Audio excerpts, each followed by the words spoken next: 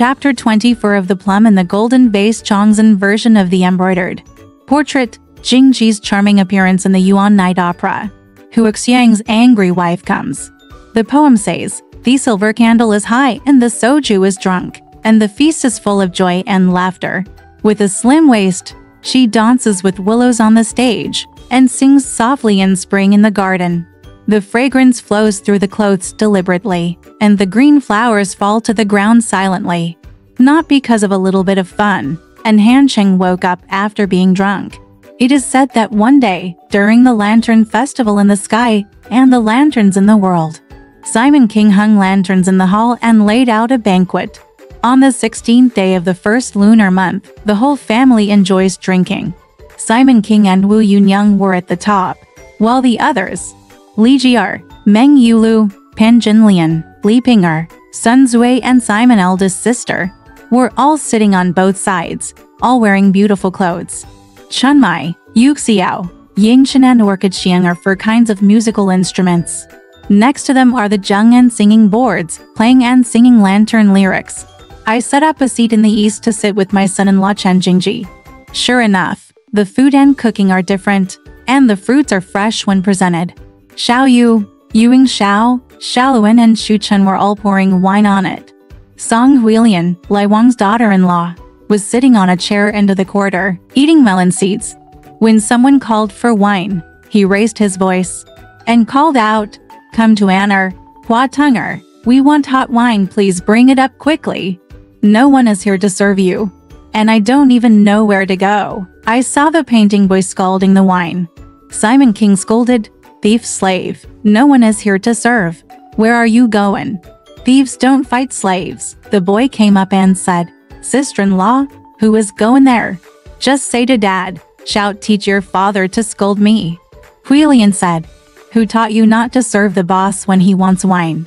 It's none of my business. Who do you scold if you don't scold me?" Hua Tunger said, "This ground is clean. My sister-in-law drank it and drank it. There were melon seed peels all over the ground. Dad saw them and scolded them again." Huilian said, "It's a thief. It's hot in June, so we need to get rid of it as soon as possible. No matter what, if you don't sweep the lunch boxes, just throw them away and teach a boy to sweep them. When he asks me, I just have to say something." The painting boy said, "Yeah, sister-in-law, that's all. How can you cooperate with me?" Then he got a broom and swept the melon seeds for him, without asking. However, at Simon's celebration banquet, he saw that his son-in-law Chen Jingji was out of wine, so he ordered Pan Jinlian to deliver a round of wine. Jinlian hurriedly came down, filled a glass of wine, handed it to Jingji with a smile, and said, "Brother-in-law, your father ordered me to drink this glass of wine." Jingji took the wine and glanced sideways at the woman. Said, "Wu Niang, please forgive me. Wait for my son to eat slowly." The woman turned her body to the light, holding the wine in her left hand. Looking at everyone, he kicked Jinlian's little foot while playing. The woman smiled and said in a low voice, "You're so greasy. What do you think your father-in-law is going to do to you?" The two of them were flirting and playing in secret, but no one noticed. Unexpectedly, Song Huilian, the woman, looked at him impatiently through the window outside the door. He said nothing, thinking to himself, "We are usually very careful and clear in front of us. But who wants to hook up with this young man secretly? I saw the flaw today. And you will find me again tomorrow. You will have it, just say it." Exactly, in Wo's courtyard are white roses secretly climbing 3 or 2 branches. Wo's Yu hides no one, but the fragrant fragrance can only be seen by butterflies. After drinking for a long time, Simon King was suddenly sent by Count Ying to invite him to enjoy the lanterns. He told Yunyang, "You can have fun while I go to Brother Ying's house for a drink." Dan and Ping'an followed. Yunyang and her sisters ate for a while, but they saw that the Milky Way was clear and shallow, with beads and spots on it. A round bright moon came out from the east, illuminating the courtyard as if it were daytime. Women may be changing clothes in the room, putting on makeup under the moonlight, or wearing flowers in front of a lamp. Only Yulu, Jinlian and Li Ping'er were holding lotuses together, watching Jingji put flowers in front of the hall. Li Jiar, Sun Zui, and Sister Ximen all followed Yunyang. Jin Lian then said to the two of them, "His father is not at home today. Let's tell my eldest sister to walk to the street." Hui Lian said from the side, "Go, ladies, take me with you." Jin Lian said, "Since you want to go, you should go back and ask your aunt and your second mother to see if he is going. We are waiting for you here." Hui Lian hurriedly went back. Yulu said, "He can't help. Wait until I ask him personally." Li Ping'er said, "I'll also put on some clothes in the house, just because it's late at night." Jin Lian said, "Sisterly, do you have a coat?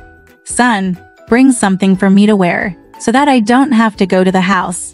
Then Li Ping'er agreed. Jin Lian was left alone, watching Jingji put flowers. Seeing no one there, he walked over to Jingji, pinched him, and said with a smile, "Brother-in-law is only wearing thin clothes. Doesn't it hurt the cold?" I saw the family son, little iron stick, smiling in front of him, dancing and pulling. Jingji needs to be fired. This Jingji might have disturbed things, so he wished he could have the lantern festivals with him and sent him to play outside. So she and Jin Lian mocked and said, "You old man, seeing that I am so thin, why are you willing to give me a piece of clothing to wear?" Jin Lian said, "The thief's life is short, and he gets used to it. He creeps on my feet. I didn't say anything, but now I'm bold and come to ask me for clothes. I'm not the one you insinuated, so why do you want to wear your clothes?" Jingji said, "It's fine if you don't agree. How can you build a raft to bluff me?" The woman said, "The thief has a short life. You are a sparrow on the city tower, a frightened insect." Just as she was talking, she saw Yulu and Hui Lian coming out, and said to Jin Lian, "My eldest sister is not comfortable because of her inconvenience, so I won't go. Teach the ladies to walk and come home earlier." Li Jiar didn't leave because her legs hurt. Sun Zui didn't leave when she saw her eldest sister. She was afraid that his father would come home and anger him, so she didn't go out either. Jin Lian said, "Don't go. Just me and Sisterly. Wait for his father to come home. Let him scold you. If not, put the spring plum meat and the jade flute in the room, and the orchids in your room will be fragrant." Li brought them all to the eldest sister's room to welcome the spring. Xiaoyu came over and said, "My grandma is not going, so I will go for a walk with the ladies." Yulu said, "Tell your grandma, I'll wait for you." After a long time, Xiaoyu asked Yunyang and smiled. Now 3 women were leading a group of men and women. 2 young men, Lion and Huatong, followed with a pair of gauze chandeliers. The son-in-law Chen Jingji kicked the horse platform and set off fireworks in cannons to watch the women. Song Huilian said, "Uncle, please wait a moment. Ladies, take me for a walk, and I'll come back to the house to chat with you." Jingji said, "We can do it now." Huilian said, "Don't wait. I will annoy you for the rest of my life." So he walked into the house and changed into a pair of green flash red satin blouse and white threaded skirt. He also put a gold sweat scarf with red pins on his head, with flying gold flowers on his forehead, and gold lanterns hanging on his ears. He came out and followed the crowd, by Meyer. Under the moonlight, they look like immortals, all wearing white silk coats and covered with golden armor. His head is piled with pearls and greenery. His face is pink and his lips are red. Jingji and Lakesinger, one on each side, slowly follow the road to bloom lotuses, goldenrods, 1-foot-long orchids, and Sai Yuming. When I walked out of the main market, I saw constant fragrance. Tourists like ants, fireworks and thunder, colorful lights, and the sound of flutes and drums, which was very lively. Visitors saw a pair of gauze lanterns leading the way, and a group of men and women, all dressed in red and green, came over. They thought they were coming from the prince's home, so they didn't dare to look up, so they all hid in the way. Song Huilian once called, "Uncle, please put a bucket of flowers and let me watch." Another time she said, "Uncle, please put a lantern festival cannon for me to listen to." One time, he dropped the flowers and picked up the flowers. He lost his shoes again and was holding on to others while carrying his shoes. He walked back and forth, only teasing Jingji. Yulu looked down on him and said something. How come you have lost your shoes? Yu Xiao said. He is afraid of the mud, so he is wearing one yang shoes. Yulu said, ask him to come over and let me see. Are you really wearing one yang shoes?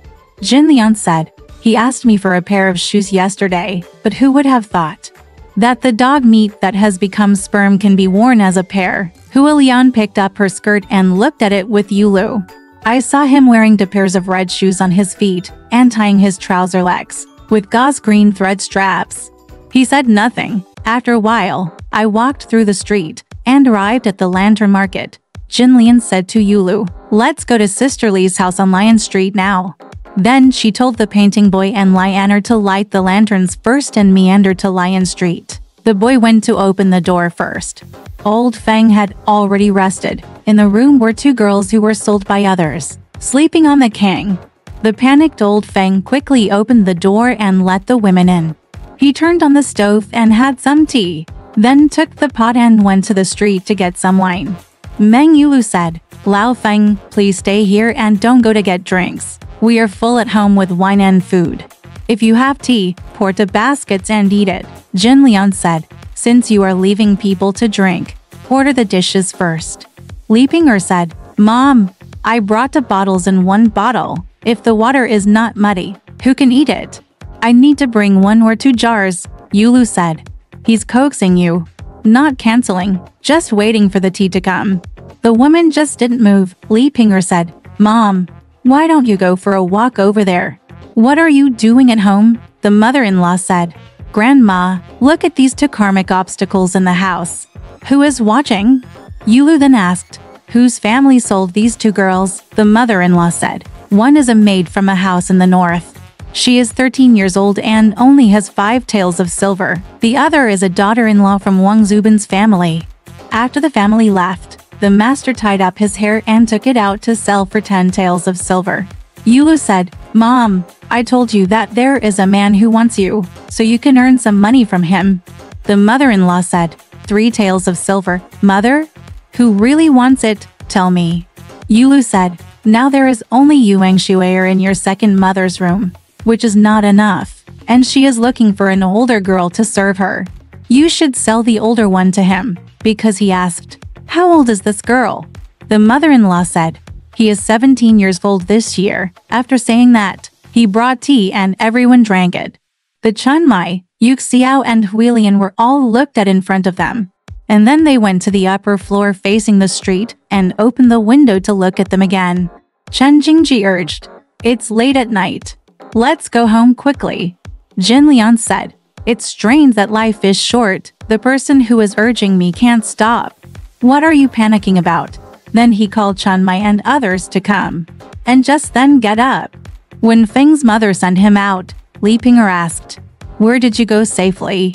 The mother-in-law said, we haven't come here yet today, so I asked me to open the door and close the door in the middle of the night to wait for him. Lai Anner said, it's safe today. I followed my father to Ying's second father's house. Li Ping'er told her mother, close the door early and go to bed. He won't come at all, so as not to miss your sleepy head. Come to the house early tomorrow morning. Send the girl and the second mother here. You are the elder of Shifo Temple, and I will invite you to Zhangzi. After saying that, he watched him close the door, and the group of men and women just went home. When I walked to the door of the house, I heard the voice of Han Huizi's wife, Han Sauer, who lived in the house. Because he was a man and promised to be the minister of the stable, he followed people at home and became ill. When he came home drunk, he said that someone had opened his door, stolen his dog, and some things were missing. He sat in the street, drank and cursed people wildly. The women just stood still. Jin Lian and Boy Lai Anner called Sister-in-law Han to her face and asked, why are you here? Sister-in-law Han crossed her hands forward, bowed twice, and said, my dear ladies, please listen to what I have to say, so I said it again from the beginning. After hearing this, everyone in the Yulu took out some money and fruits from their sleeves and gave him some fruits. They called Anner and said, tell your brother-in-law Chen to take him into the house. He goes. Jin Lian and Boy came to Anner to help him to his home, and told him to come to the house to wash clothes tomorrow morning. I told your father to vent my anger for you. The Han sister-in-law thanked him profusely and went home. Yulu and others had just walked through the door when they saw Lady Bai, smiling and wishing blessings before the door, and said, "Where are you three ladies? Please don't give up and offer tea to Han's house," Yulu said. "Just now, because of the Han sister-in-law was crying, so I stopped and asked him. Thanks to my sister-in-law's kindness. It's getting late, so I won't arrive." Madame Baisi said, "Yeah, the three ladies came to the house to be weird, and they laughed at my little family for not serving tea. Won't you have a drink?" Shengxing pulled him into the room. It turns out that the 8 difficult things to Guanyin and the saints are offered to them above, and a snowflake lantern is hung on the door. Open the door curtain, set up a spring platform, and sit with 3 people. He quickly taught his 14-year-old daughter, the eldest sister, to come over, kowtow to the 3 mothers, and hand them tea. Yulu and Jinlian each gave him 2 flowers. Li Pinger took a sweat towel and a penny from his sleeve, and bought melon seeds to eat with him. Lady Bai, who liked her, thanked her again and again, unable to keep the money. Yulu and others got up. When I arrived at the front door, the young man came to greet me at the front door. Jinlian asked, "Has your father ever come home?" Lake Xing said, "Dad hasn't come home yet." The 3 women also watched Chen Jingji put to 1-foot-long chrysanthemums and a tube of smoked orchids at the door. A gold lamp and silver stand went to the back. Simon King didn't come home until the 4th watch. Exactly, after being drunk. He didn't realize how dark the sky was, so he let him go down to the west building under the bright moon. But he said that Chen Jingji had been ridiculing Jin Lian and other women because of his various illnesses, and that he and Hua Lian were talking back and forth with intention. The next morning after washing up, I didn't go into the shop and went directly to Wu Yunyang's room at the back. I saw Li Jiar and Jin Lian accompanying Wu Daguzi, setting the king table and setting out tea. Yunyang went to burn incense in the Buddhist hall. The young man bowed forward and sat down. Jin Lian then said, "Brother-in-law Chen, you are such a good man. Yesterday I taught you to send Han's sister-in-law off, but you didn't move. You just treated her like a servant and sent her away. I don't know what Zhangzi said when you were quarreling with your wife. Wait for your aunt to burn incense and see if I tell him or not." Jingji said, "You old man. You are still saying that your son almost had an ulcer on his waist yesterday. I walked with you all the way, and then how many miles will it take to get back to the Lion Street house? I have gone hard and taught me to send Han Huizi's wife. It's just a matter of teaching the boy to send her off. God will tell after how long I have slept, and I still can't get up this morning." Just as he was talking, Wu Yunyang burned incense and Jingji bowed. Yunyang then asked, "Why did sister-in-law Han get drunk and curse so much yesterday?" Jingji had his door open due to various illnesses, and the dog was missing. He sat in the street crying and cursing. "This man came home this morning, and it's time to fight, but we haven't gotten up yet." Jinlian said, "We came back and persuaded him to go in, but your father came to the house and bumped into him. What would it look like?" After saying that, Yulu, Li Pinger, and the eldest sister all went to Yunyang's house to have tea, and Jingji also had tea with her. The next time the eldest sister came back to the room, she scolded Jingji, "You don't know how to die. You and Lai Wang's daughter-in-law had a quarrel with each other. If the father suddenly finds out about it, the adulterer will be fine, and you will not be executed." But he said that day, Simon King stayed in Li Pinger's room and got up late. I saw Jing Qianhu, a newly promoted soldier and horse supervisor, coming to pay his respects.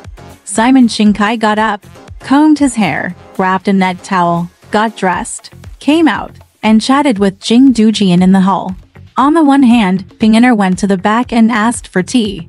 Song Huilian was playing with Yuxiao and Xiaoyu in the backyard, betting on melon seeds and getting into a fight. Xiaoyu rode the jade flute underneath and scolded with a smile, "You thief whore, you lost the melon seeds. Don't teach me how to beat them," she called Huilian. "Sister-in-law, come here, pull one of the whore's legs. Wait for me to enter Japan." This slut is all of a sudden. Just as he was stubborn, he saw Ping'an coming and called, "Sister Yuxiao, Father Jing is here and asked me to come in and ask for tea." Yu Xiao ignored him and talked with Xiao Yu fighting and playing. Ping Enter just urged him. You've been sitting down for a day. Song Huilian said, it's weird, I want tea. And asked the cook in the kitchen to go to the stove. Why do you just stay here with me? I'm just making preparations from behind. The tea used in my parents' room doesn't care about the tent outside. Ping Enter walked to the kitchen. On that day, Hu Xiang came to protect his wife. Hu Xiang said, prisoner, I'm cooking with my hands here. Just ask for 2 minutes of tea from behind. Baba comes and asks me for tea. Ping An said, I'll be there later. Come on. I won't serve tea later. Sister-in-law Huilian said that it should be the beginning and the end of the stove. Hu Xiang scolded. Whore. He decided that he is from my parents' room. I was born to go to the stove. Here I cook rice for everyone and stir-fry vegetables for the big girl. How many hands do you have? Just pour the tea. Baba came to find the one who came to the stove. Was it you who called the one who came to the stove? Wrong. It doesn't matter if it's tea. I won't send it to you. Ping Enter said, Dad Jing is here today. Sister-in-law, hurry up and send the tea, and I'll get it. If you're late, it'll make you scold me again.